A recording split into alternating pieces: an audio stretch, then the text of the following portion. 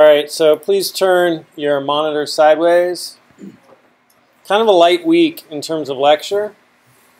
I don't know, I hit you guys pretty hard the first half, first 3/4 of the semester, and then I ease off, and that's by design. And that's just because a lot of classes do it the exact opposite. They're a little bit light at the beginning, and then they get heavier towards the end. And so I like to sort of give you a little balance on your schedule. So this week's a little lighter. We still have some really great things left, which we're going to learn about. So we're going to learn about databases one week and talk about databases and how they work and data storage and what they are and the role they play. We'll talk about systems analysis and systems design lifecycle. And so systems thinking is this approach to looking at a system and how do we make it better? How do we innovate? Right? And so an example of a system would be anything. Like you have a system when you get up in the morning. How do you like that? An example of a system would be anything. I don't think that's quite precise enough. There's probably things which aren't systems. A rock is not a system. The rock has a systems that it uses for decomposition, right? It has a certain process it goes through to decompose or whatever. But anyhow, a system, you have a system when you wake up in the morning, right? Like, okay, this is how I get ready for my day. And you can kind of mentally picture that system. Or you have a system for getting to school. And you can mentally picture that one. And there might be points of frustration for you in that system, right? Like maybe finding parking on campus is a point of frustration. Or maybe, the city buses are a point of frustration. And so when you find points of frustration, that's like screaming opportunity for innovation. Because if you're frustrated, other people are probably frustrated. So how can I innovate to create some new system? Because this system is frustrating me. How can I make a new system and do something cool, right?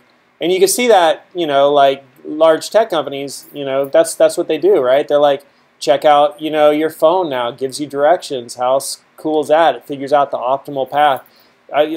Maybe you guys fall into this category. A lot of young people these days don't know how to function without their phone. They're like, I don't know how to get there. How do I get there if I don't have my phone, right?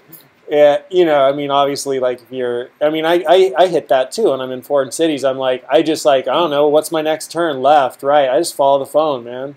They could drive me straight to like some, bad part of town and into a warehouse, and then I'd get mugged if somebody like hacked it or something. So we have databases, we have systems analysis, we have programming. We'll talk about programming.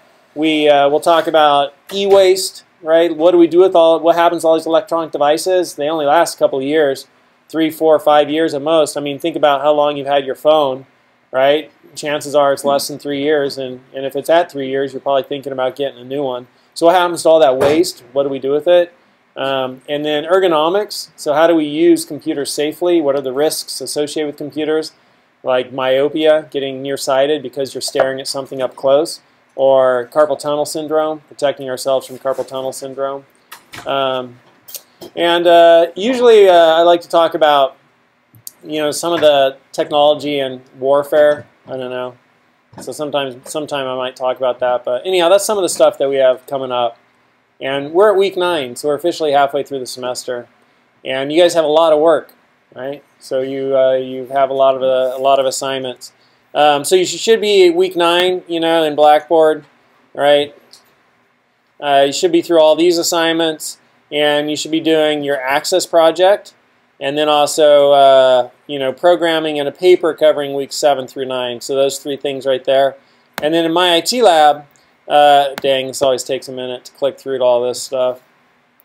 I should pause this video so the people on. All right, so if we're in week 9, this is week 1. This is week 2, 3, 4, and 5, right? And then here is 6, 7, 8, 9. So we're at the last assessment in Excel. So you should be through the last assessment in Excel, all right? And your project here next week will be Access, and and then you also need to do your quiz, Chapter 9, right? Next week will be Access for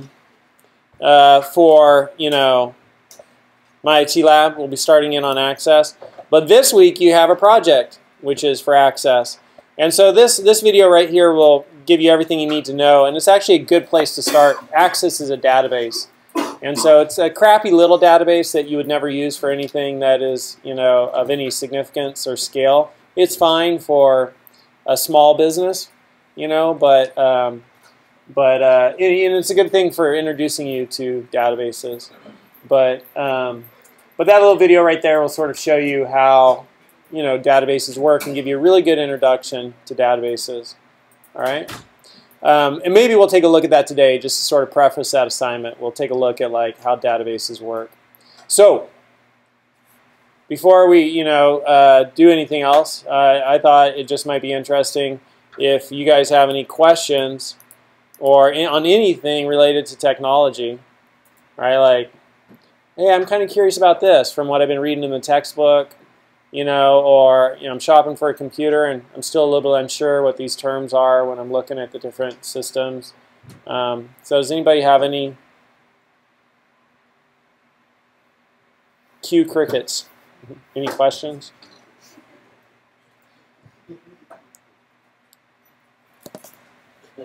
Or you're thinking about hey, I'm kind of interested, I like technology, I'm interested in career. Todd, what are your thoughts on this?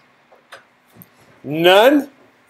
You want me to provide all of the content, just keep going, huh? Dang it. Well, I guess that's why they give me a paycheck. McDonald's coffee's all right. They got the expensive coffee, but if you just get the dollar coffee, it's fine, man. I feel the caffeine. What else do you need from coffee? They say if you drink coffee, it makes you smarter. I don't know if that's true or not. What's that? The bulletproof coffee. Yeah? It's like coconut oil with fresh grounded coffee beans with grass-fed butter, and it sharpens your mind. I literally read articles on how it sharpens your mind. I saw it on a TV show. He said you won't learn anything watching TV, right? Coconut oil, butter, no grass-fed, and grass-fed butter. Grass-fed, which is different than just regular butter. It's very different because the cows only fed just grass, so we learn that, whatever the backbone cycle. Anyways, it sharpens your mind. It really sharpens your mind within an hour or so. And it I don't know. Like I read it, they were all saying they're reading about it, but it's supposed to make you lose weight too. But the guy that the one I was mainly focused on, he gained more weight because he wanted more carbs. Like he craved more carbs. Yeah, there's always something that people are selling, and some of it has validity. It's absolutely true. I had some quippy comment, but I don't know where it went. I'm running a little bit sleep deprived. All right, so what was my quippy comment? I don't know what my quippy comment was. It's gone. So week 9. So last week we talked about privacy and security, and did we talk at all about protecting yourself? We did a little bit, right? You guys remember anything that sort of came up with how do we protect ourselves online or in this digital age? All right, we watched that movie the first week, Disconnected, right? Disconnect. And that sort of had some scenarios. So what are your guys' thoughts about protecting yourself? How do you protect yourself? Just sort of review that. I use Kaspersky. For about 6 years. Kaspersky. So you need some antivirus software. Good idea. Do you need antivirus software on a Mac? No. So Unix is a more solid operating system. It's built with stronger security. Everything, every application, every little program that runs on Unix gets put into its own sandbox, and it's hard to break out of that. So sandbox is a technical term, right? Which just means each little piece of software that runs on this computer is going to run in its own contained environment, and it's really hard for it to sort of breach that and go into other areas of your computer. And so I don't run antivirus software on my Mac, and a lot of people who have Macs don't, because it's a Unix-based operating system. So we got Windows-based operating systems, right? Windows originated with DOS, and then we also have Unix-based operating systems like Mac or Linux. So those are. So antivirus software is really important if you're on Windows. Questionable if you're on a Mac. But yeah, that's a great point. How do you protect yourself? Antivirus software. What else? We just got a little chip on our Discover card a few months ago. We were getting hit like once or twice a year. People buying beer, doing online, making online purchases with their numbers. You know, I don't know how they get it. We got it at least every year. So we got a little chip on our card now. We have to put the card in the point of sale device. Yeah, so credit cards now have, you know, chip-enabled credit cards, right? And so, what are they? EMV. I'm not sure. I don't know much about that, but right, a little chip on your card. It's supposed to be more secure.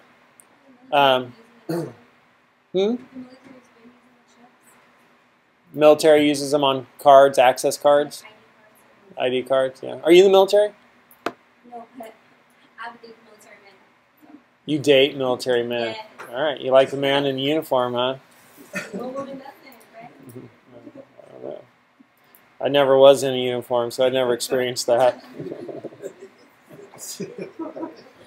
You know, the security numbers on the back, instead of using that, use the chip to create like a unique number for each transaction. So if you go to the same store twice, you get like two unique things going out. That way it's like impossible to copy the numbers and just go around. Yeah, I haven't read about it at all, but that sounds very feasible. Some sort of encryption, hashing or something going on to validate. Credit cards, chips. How do people get your credit card number? You know? Like if you're a hacker, you want to steal credit card numbers, how are you going to steal it? Copy it? When are you going to copy it?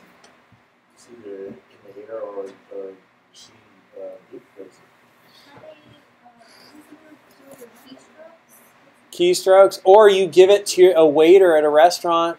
I'll be right back, the waiter says, goes and takes a photo of it with his or her phone, right? And then runs your card, and then, you know, Pat sells the number online, gets $5 for each number they sell, or, you know, uses it themselves.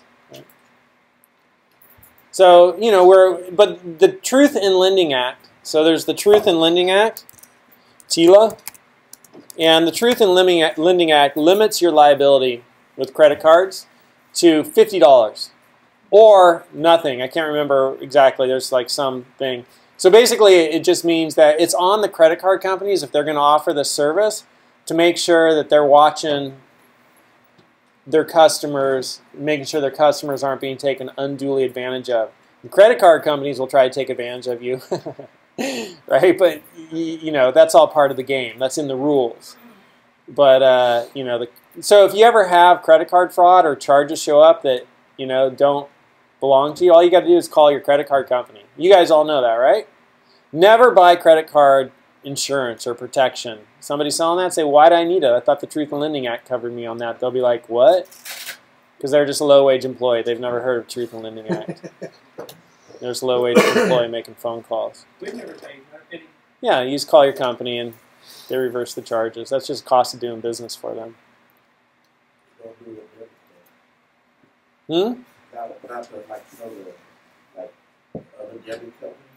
Oh, like debit your bank?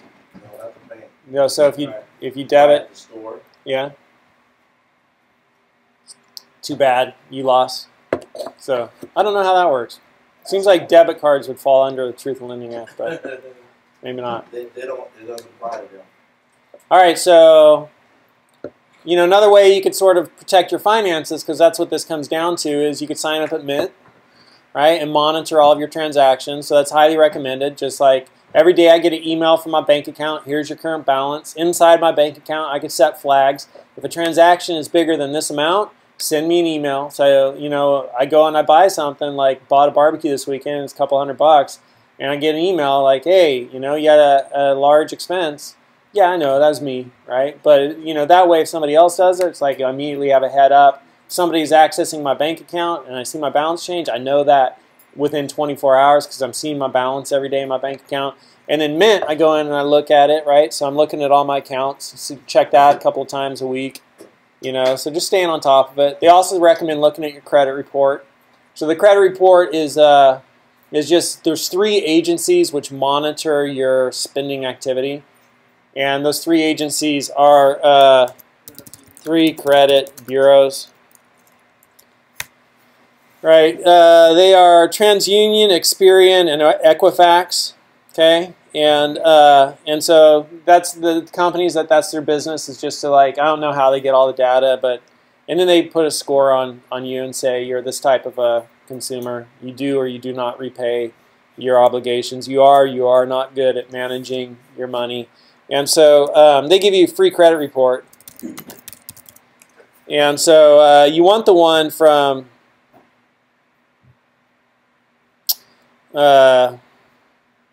you know, you want to be careful, right? Experian, that would be good, right? How to get your free annual credit report from Experian, right? So Experian, TransUnion, Equifax, like those are legitimate. You know, if Google's listing them up here, chances are they're pretty legitimate, because Google doesn't want to provide you, you know, Google is about giving recommendations. And, you know, if you're like in some foreign country and some dude gave you a recommendation to go down this alley, it turned out to be a really dark alley, really skanky, kind of scary, you're concerned about getting mugged, there's a lot of, you know, unsavory characters standing around in the shadows, you wouldn't take directions from that dude again if you ran into him. You'd be like, there's that dude, I'm not asking him, he sent me down the dark alley last time. So Google wants to make sure that, you know, everything they provide you is legit, you know, and that they don't give you a link to something that's going to fleece you. So, you know, the fact that Google, right, you know, puts it up high, probably pretty good. You know, any of these choices would probably be pretty good. Annual credit report, I think I've heard of that, right? But Experian, I definitely know that. So I'd read, like, okay, what's Experian saying? Because they're the source, right? But checking your credit report every year. So managing your finances, that's a big place for anybody being put at risk, right? Because that's what people want. They want money because then they can buy stuff. And so how do they get to your money? Well, if you're watching your money, you know, you're staying on top of it. So that's one of the ways to protect yourself. Antivirus software, right? You know, watching your accounts all the time and just kind of keeping tabs on them and just kind of building that system into your life where I'm using Mint, my accounts are all connected, I'm seeing my daily balance, my bank account is, you know, sending me emails if there's a transaction over a certain amount, you know, and just staying on top of it. Knowing the Truth in Lending Act, so if a fraud charge appears that you're not sure of, you know, taking care of it, right? So that's the thing again in life, right? Just, you know, getting stuff done. I call it, one of the phrases I use to think about that is being on point. You got to stay on point. You got to be alert. You got to be vigilant, right? You got to be watching. You're moving forward. You're focused, right? Staying on point. Just being alert. So, all right. So finances, that's a huge area. And there's a lot of protections already in place that you could use to sort of make sure you're all squared up. How else do we protect ourselves? We've got to be careful, where we do our computing and what we do at which computers. So public terminals, not safe. You don't know what's running on a public terminal. Don't enter your bank password, school computer, no way.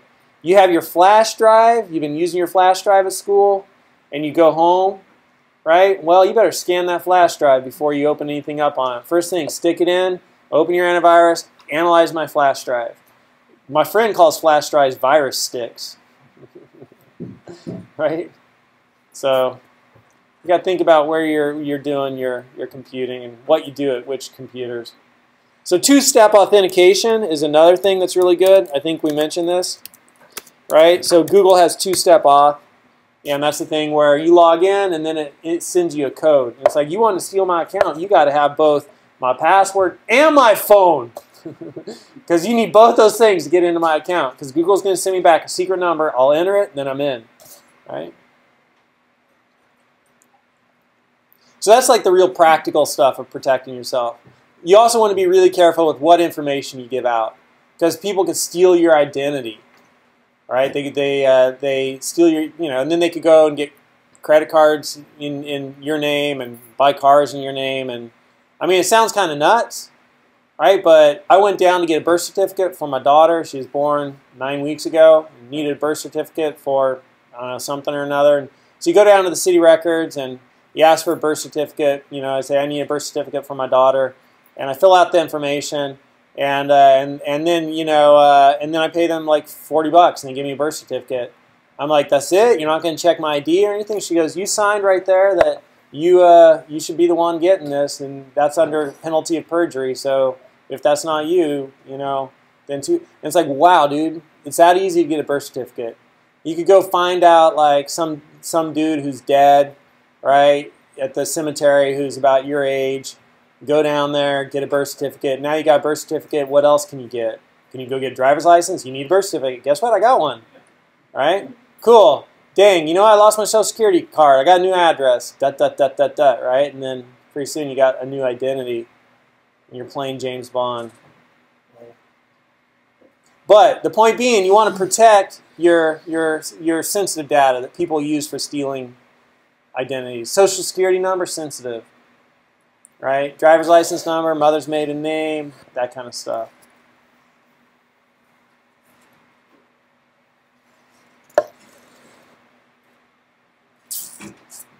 I was a little surprised how easy it was to get a birth certificate. Like they didn't check ID. I was like, whoa, really? I thought that was some big involved process.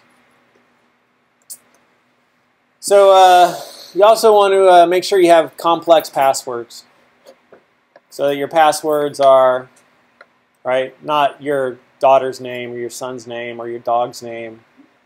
There's like 1,000 most common passwords that when hackers try to crack accounts, they could just run those 1,000 passwords against the account, see if it lets them in. That's known as a brute force attack, or 10,000 or a million, whatever, right, to get in. You want to know one of the most common ways that people are compromised is through social engineering.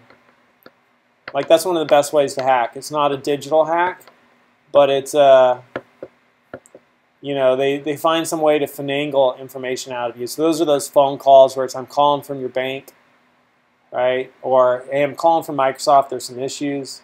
We need to get them fixed. Can I help you fix your computer? Please sit down. Now please go to this URL. Now please install this. Great, you're all fixed. Thanks for letting me in. Give me access. Anybody got one of those calls? Because it sounds kind of fanciful, but nobody in here has ever got one of those calls? Yeah, from your bank, and you're like, I don't know.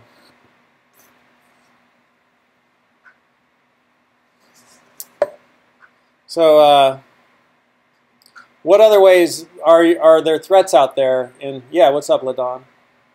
Wi-Fi signal at your house. Yeah, so locking down your Wi-Fi signal, right? And just that, only giving access to people you want to have access. Otherwise, you might get a knock on the door. We're from the FBI, and we're here to ask you why you've been downloading all that child porn. What are you talking about? You don't want it too wide. Or you download all those movies, right? And it's like, it wasn't you, it's somebody else who was just piggybacking on your Wi-Fi network, was doing illegal activity, but now it's associated with your spot, right? Your house. So, yeah, lock it down. We went through the steps for locking down your Wi-Fi, so that's another really good thing.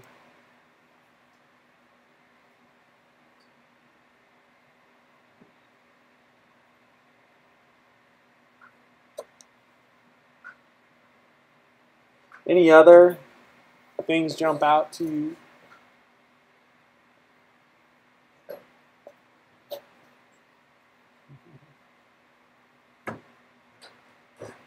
So when we talk about access control, you know, like physically securing your stuff is another thing to think about. So, hey, where are my valuables? Where is my technology? I went to Lowe's before I came to class, and then I stopped at McDonald's, at Shields and Blackstone. Do you think I left my backpack with my laptop in my car when I went in to get my coffee? No. This is a very nice laptop. I'd be very disappointed if I lost this laptop. It takes a long time to get like all the signatures in a government bureaucracy to sign off on a $3,000 laptop, right? That's a good requisition. And once you get it, you don't want to have to go through that process again, because it's going to be a couple years before you get another one. So my laptop comes with me. I'm not leaving it in the car. So that's another thing to think about, right? And that's another way that people, like corporate espionage. I love that phrase, corporate espionage. Spies spying for corporations. Like, how can I get valuable data from a corporation and then either use it at my corporation or sell it, right? Corporate espionage. One of the ways that can occur is they'll steal your tech. You know, like CEOs, high-profile executives, right, at a conference, then all of a sudden, bam, somebody grabbed a laptop and is running, and then in a car and gone, right? Or they just grab your briefcase and they're gone. I don't know how much that happens. It sounds pretty cool. My brother-in-law used to have a piece of software on his computer, and he's done high-tech Silicon Valley stuff. He used to have a piece of software on his computer. If you miss the login 3 times, it destroys everything on the hard drive. Right? So great, you got my computer, get in. Because if you mess up 3 times, everything on the hard drive's been destroyed. You get none of those secrets. Yeah, it's pretty brutal, right? Like, if you miss your password twice, that's like a do or die moment the 3rd time. Dang, I hope I get it right this time.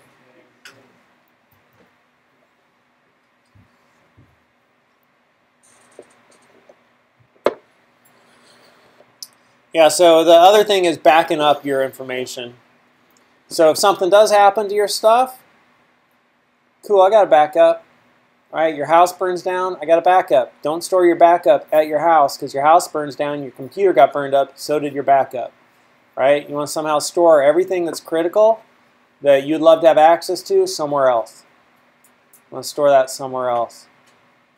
So like, you know, just putting up critical files on the cloud, Google Drive, or, you know, I used to burn CDs and bring them and leave them at work with like stuff I wouldn't want to lose. Or, you know, probably today stick it on a big flash drive, thumb drive.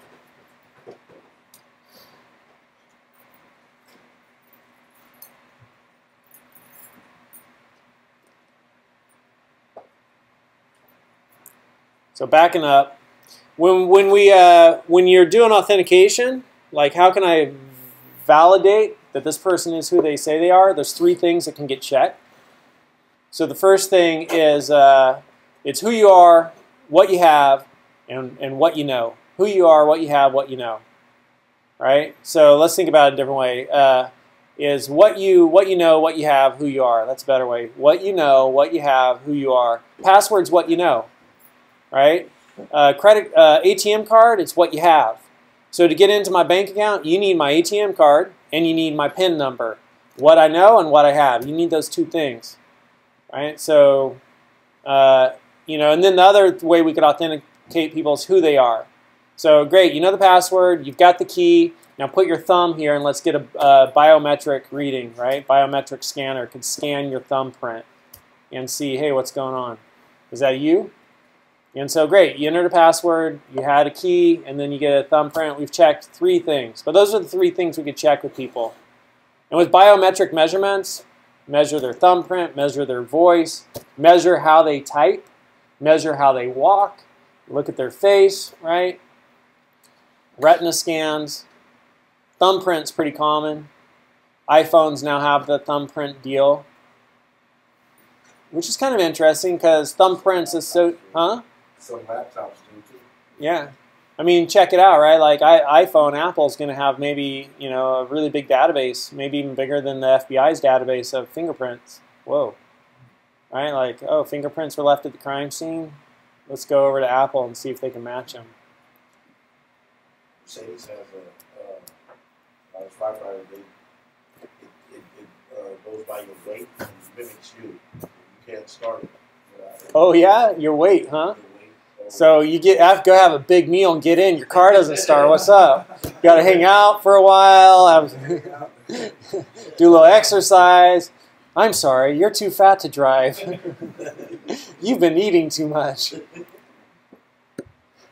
have it where the transmission and everything mimics you that you're driving happens. Yeah. It's all patterns. That's amazing. Yeah, so backing stuff up. If you're a company, one of the biggest risks, one of the biggest threats for being breached is your very own employees. Like recently, the United States government got, or I can't remember who, whatever, but some Chinese hacked somebody in America, and the reason that we got hacked, I think it was the NSA or something, was I can't remember, but let me see. Chinese hack, U.S. government employee, right? But it was I don't know, but it was somebody we'd hired from China. I think it was a company, and we hired some guy from China, and he just took everything and gave it to the Chinese. So that's one of the biggest threats is hiring people and then giving them access, and then they do something which they weren't trustworthy. Edward Snowden, like the NSA is not happy with Edward Snowden. I love this poster of Edward Snowden. They didn't like it when we Edward Snowden. Let me see if I can find the image.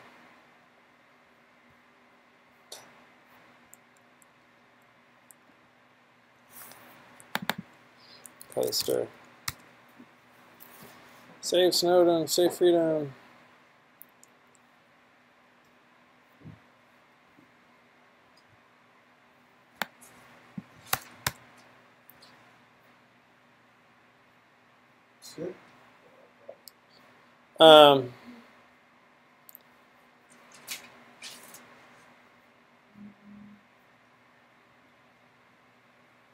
Yeah, anyhow.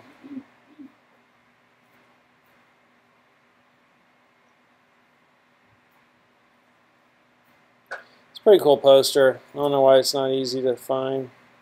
But it said something like, it's like they don't like it when, they don't mind us, they don't mind, looking at our private information, but when we wanted to look at their information, they're like, hey, wait a minute, that's our information, right? Like Edward Snowden took their information.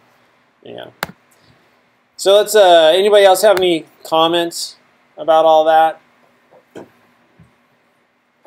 Pretty straightforward, commonsensical stuff, but maybe also things you hadn't thought about before. Good to think about. So employees, biggest security risk for companies. There's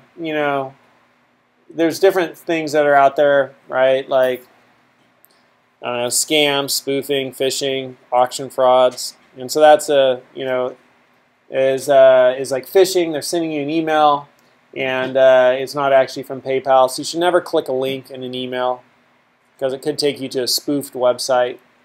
That's less true today. Identity theft, right? We already talked about that. You should shred credit card applications and that kind of stuff that comes to your house so they just don't end up at the dump where somebody could grab them. You want to use secure passwords, so your password should be a random sequence of numbers. It should be long.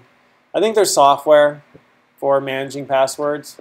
I've never used it, but a guy who I really respect, really smart programmer, uses one and just creates totally random passwords, and then you just copy them. So you just have to remember one password to get into your vault, and then it has all your other passwords. We talked about hacking a little bit and hacking methods. You guys interested any more on hacking? Like social engineering is a big hack one, right? Just actually getting somebody to give information up. Do you know how there's a virus that was released, and it's called the Stuxnet virus, and 60 Minutes did a deal on it, which is really cool.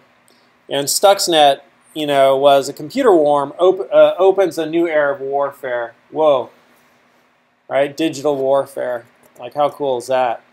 And so Iran was like building a nuclear energy program, but we're pretty concerned that they're building nuclear, maybe working towards building nuclear bombs. And so we're like, nobody knows who put this virus, this computer virus, into the Iranian uranium processing facility, right, where they process uranium to make nuclear bombs. Nobody knows, who that virus came from, but the only people that, are probable suspects are us and Israel. So I think, most people speculate that it's the United States and Israel. And a virus got into a secure facility, and it would take the centrifuges and run them too fast so they would break, and they wouldn't process the uranium correctly. But it would show on the computers which monitor the centrifuges, everything's running fine. So the engineers are like, what? Everything's fine. We don't know why they're breaking, but they were spinning too fast. And so they hired a German security firm to come in and what's going on, and the security firm found the virus. And then the security firm released the virus into the wild. They said, hey, we found this virus. Anybody know anything about it? And now everybody has access to this virus, which lets you target Siemens controllers, which are the controllers for all major industrial applications, like in dams, nuclear, energy plants, electrical, like all these things are Siemens controllers. but each one has to be really unique and specific. Anyhow, it's just really interesting, and the way they got the virus in to the secure facility was they just put it on a USB flash drive, and then they'd leave the flash drives in places where the engineers who worked at the facility would frequent. And so, you know, you're an engineer, you stop for coffee in the morning, and there's like a 32 gigabyte flash drive, and it's like, wow, cool. You know, I found a 32 gigabyte flash drive, and it's got pictures of random people on it. You're like, whatever, delete those pictures. I'm never going to find these people. I got a new flash drive. But secretly embedded in the flash drive is this virus. And then you take it to work and plug it in, and the virus gets into the system. So antivirus software is only as good as the antivirus software, right? You can still defeat antivirus software. Antivirus software is looking for patterns. And, you know, if that pattern isn't recognized, then the virus will get passed. And there's common patterns that it looks for. And that's why you update your antivirus software regularly, because as new patterns come out, right? Oh, let's update the software to look for those. So that's what's happening when it's being updated. So a pretty interesting video about, you know, how a system got compromised. So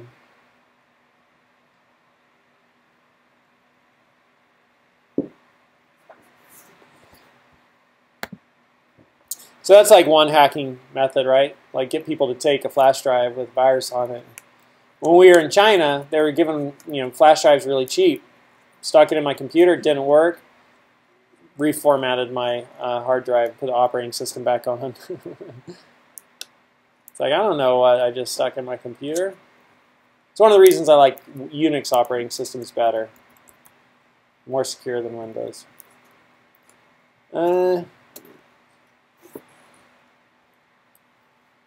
So malware, spyware, viruses, those terms are all pretty much synonymous when you hear those terms. Worm, Trojan horse, it's just malicious code.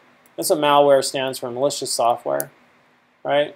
It's just malicious code. Malicious, mal, being bad, right?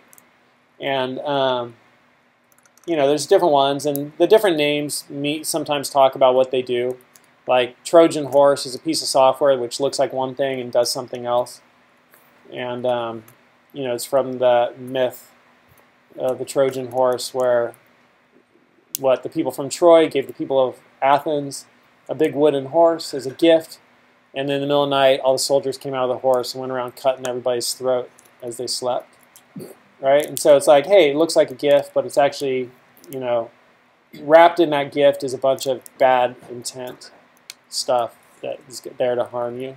So, hey, look, cool little piece of software, it's free. Or, hey, look, I downloaded this software for free. I got Microsoft Office for free from some dude in China. What else did you get? Do you know? I don't know. Maybe you got something else, right? Do you guys know all this? How many people have not learned anything new yet? Raise your hand if you haven't learned anything new yet. Sorry. You got anything new to teach us? No. Malware, spyware, viruses, Trojan horse, time bomb, set to go off at a certain time. These software, they'll go off at a certain time.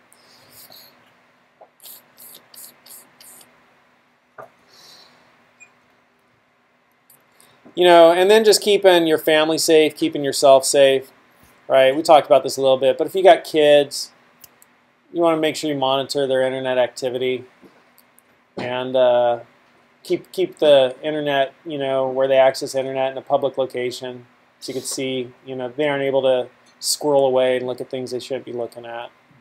Should be careful about how much media you show them. TED Talk, Media and Children is a really cool talk about how does media, watching too much TV, Baby Einstein videos, how does that impact the development of a psyche? And the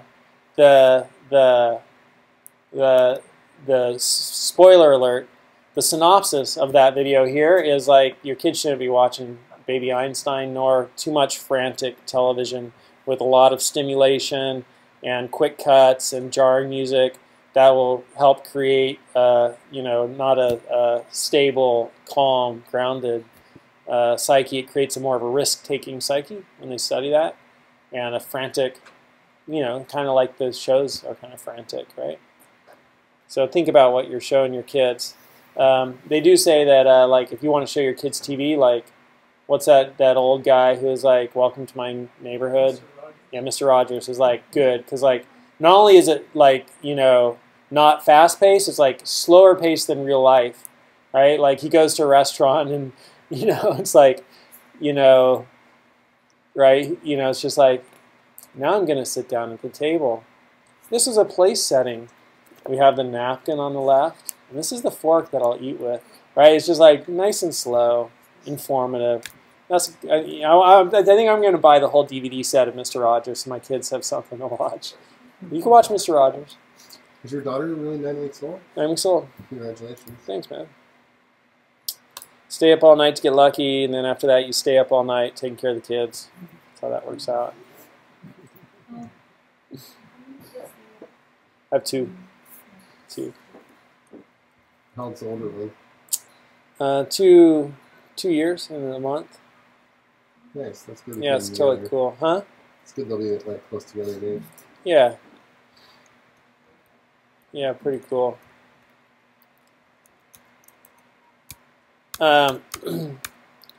So just a little bit of encryption. I think we've already seen ROT13. We already looked at that. So encryption is just taking a message and jumbling it up so nobody else can read it. And you know, when you see HTTPS, everything I send is going to be jumbled up and sent across the open network, the open internet. And then they'll receive it and unjumble it, and then they'll jumble it up and send it back, and I'll receive it and unjumble it. And that happens all behind the scenes. So if you intercepted a transmission, it might look like this, right? But then when you unencrypt it, it'll be legible. And so ROT13 is just rotate 13 characters. It's basic encryption. So if I rotate 13 from H, it becomes U. So if I sent this message, right, just basic encryption, you could then rotate back and figure out what I was trying to convey. Caesar did that, sending messages. He did some sort of basic encryption like that. So if people intercepted it, they'd have to know how to unencrypt it. This is, I think, more involved than just rotating 13 characters. That's like the basics of encryption. And there's encryption with, like, you know, public keys and private keys. And you know, it's the keys are ways that you encrypt and unencrypt. So you have to have a secret code to sort of, it's mathematical algorithms, right, which, you know, can encrypt, and then you have to have a certain key to pass into the mathematical algorithm to unencrypt it. That's kind of how that works. And piracy is the concept of stealing things which aren't yours, obviously, right? Pirates, that's what they do. Ho, ho, ho. Pirates' life's for me. Da-dun, da-dun, da-dun, da-dun, da-dun, da-dun, da-dun. Da-dun, da-dun, da-dun, da-dun, da-dun, ho, ho, ho. That's like one of my favorite songs. Disney. But, right, the pirate's life, pirates, that's what they do, is they steal stuff. So piracy, you know, software piracy, things like that, it's against the law, you know, to take other people's intellectual property that's normally being sold. You would think twice before walking out of Best Buy with a DVD or a CD. But a lot of times, hey, all right, cool, I could, you know, BitTorrent it or whatever. You know, less likely to get caught. Why sweat it? But anyhow, you should just be aware that that's illegal, and that's piracy: movies, videos, music, software, right? Stealing things. Yeah, piracy. Most of the time, that's the way to get hacked. You go watch a movie on the internet. Really? Yeah, that's every time I mess up, that's what I do. I watch some latest movie I haven't seen. That's what I usually mess up doing. And so you download the movie or whatever and run it, or you go to like a website and they'll say, I don't know anything about here that. To get there, and then you click here, and then it just somewhere in there, click the wrong thing or something. And my friends were like, "Oh yeah, no big deal," but yeah. And then your computer starts acting funny, or how do you know you were hacked? Because it'll act funny, which is hard to tell now because it goes really slow. Like something that got installed. Yeah. Yeah. All right. So, does anybody have any other things they want to contribute? No. You want to see the database deal? so you have a little bit of foundation just in class and can ask a couple questions. So let me go find that. You guys could turn your computers on. Okay, I found it. That was actually pretty quick. So here's how relational databases work. Which, who was the last customer? Who was the first customer to rent, I don't know, First Blood? The first customer to rent First Blood. It's a puzzle. Raise your hand when you think you have the answer. The first customer to rent First Blood. Excuse me.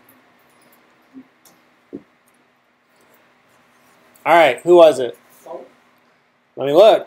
3, 4. Yes, Lalo. All right, so here's what you do. All right, what's the ID for a movie? It's 3, right? So movie ID 3, and then that's in the movies table. So here's one table where I have all the information about movies. That's in the movies table, and then I come over here and I look in the rentals table, which is this one. What movie was rented, right? Rental ID transaction, customer ID, movie ID. Well, here movie ID 3 was rented, and it was rented by customer ID 4. Right, and customer ID 4 is Lalo. That's how you do it. So that's a relational database, and you build databases, you build tables, and so tables just group-like information. They group-like information. And so customers table, right? Movies table, rentals table. Where would I store customer phone number in which table? I know this is a totally obvious question, but where would customer phone number get stored? In the customers table, right? It would be first name, last name. So a database table is just made up with a bunch of records. So let's see if we can find one. Customer database table.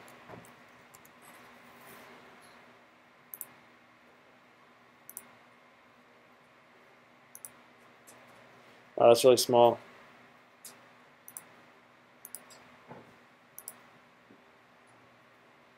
That's cool.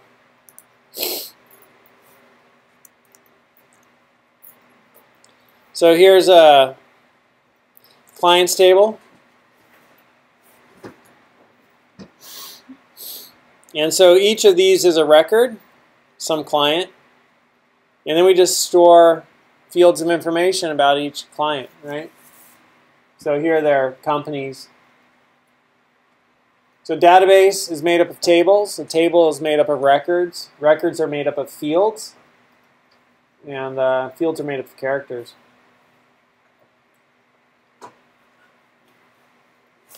So we'd have like a customers table. Right, and then we have a movies table. So if we wanted to store the rating of the movie, we could just create another column here where rating is, and Die Hard would get R, American Beauty would get R, First Blood would get G, Cold Mountain would get F, Big Fish would get F, Alien would get A, G, R, whatever, right?